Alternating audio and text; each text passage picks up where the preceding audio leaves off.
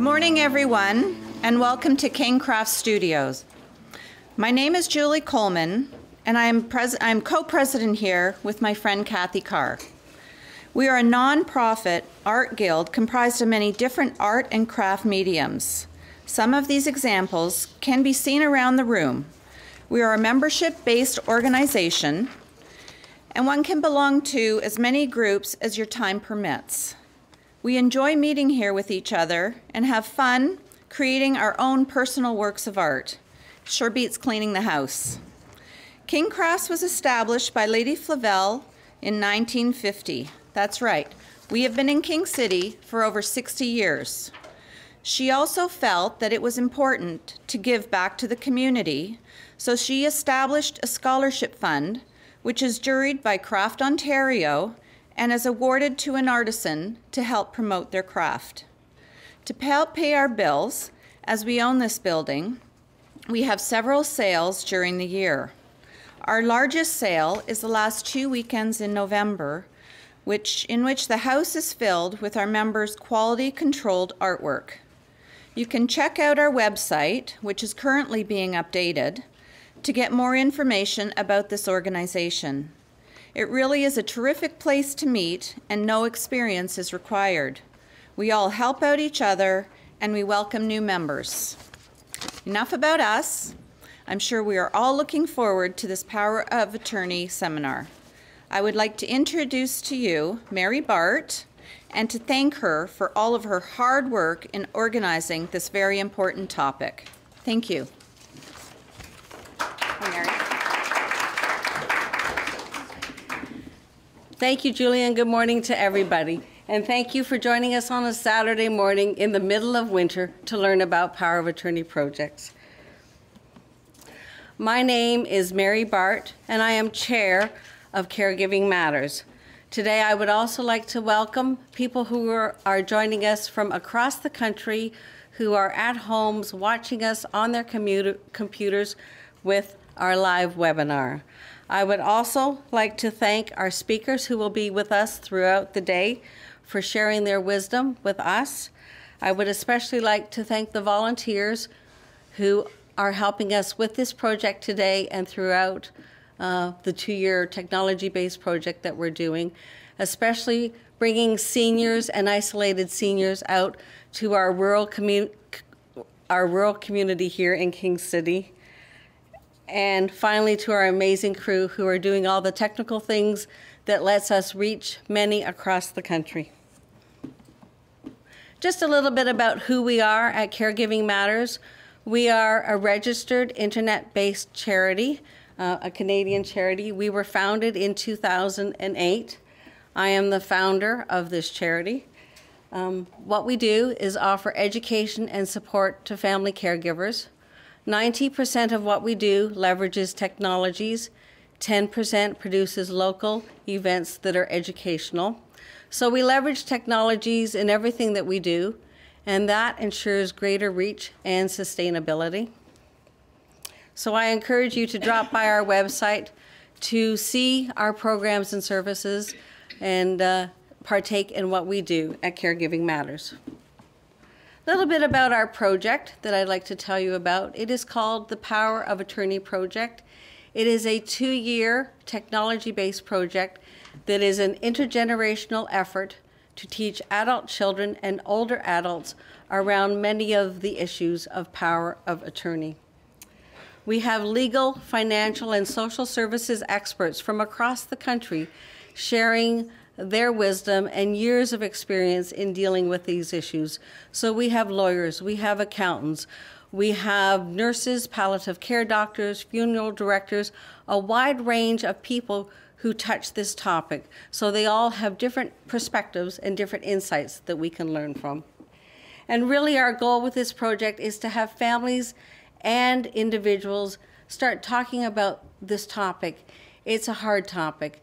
And we really want to say to people, listen to what we have to say, listen to these experts, take something from each one of the marketing materials that we produce and the events, and then really go back to your local communities, find an expert, find a lawyer, find an accountant, and say, you know what, here's where my family's at.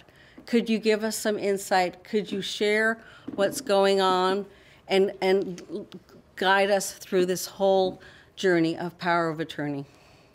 And really, at the end of the day, we want families to have greater skills and competencies as we deal with this difficult part of aging.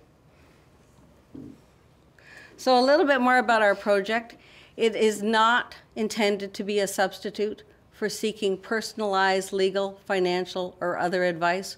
We offer general information only. And as I said, we really encourage people to start with our project, go back to your communities, find a lawyer, phone up the lawyer and say, you know what, I think it's time we have that conversation, or explain to me these documents just a little bit more.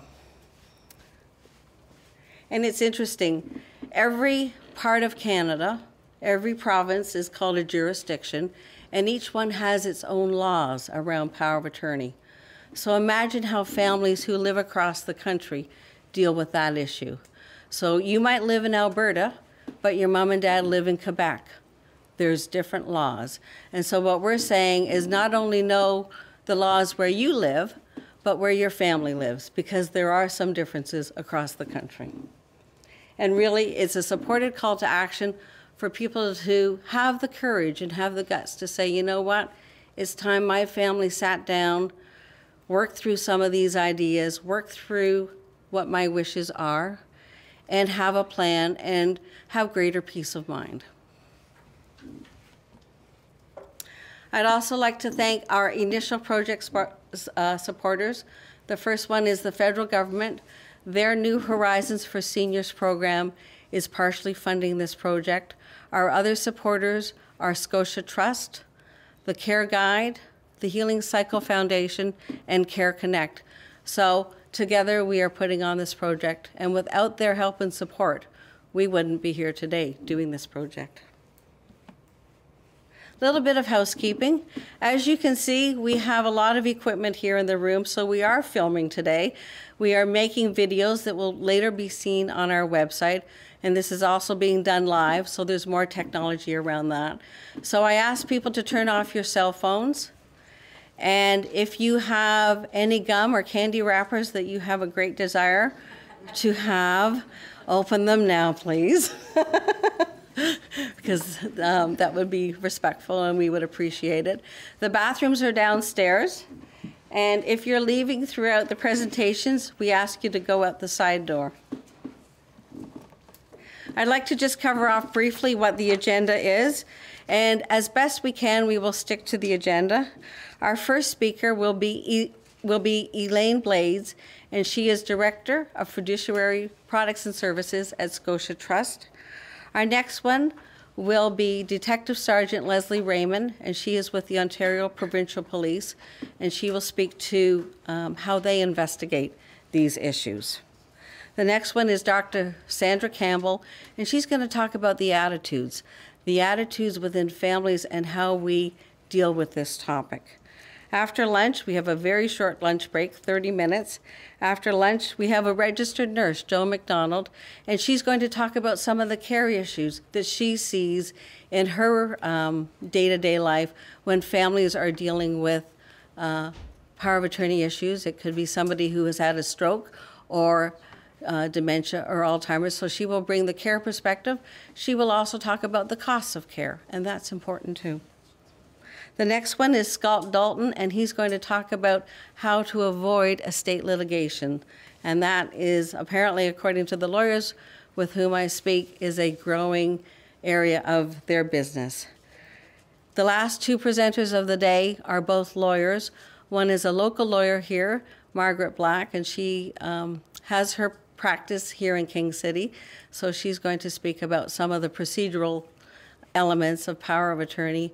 And our final speaker is Mark Handelman, and he will speak to some of the issues around end-of-life issues. So we have an action-packed day, a diverse group of experts who, by the end of the day, will give you a broad perspective on what we are doing.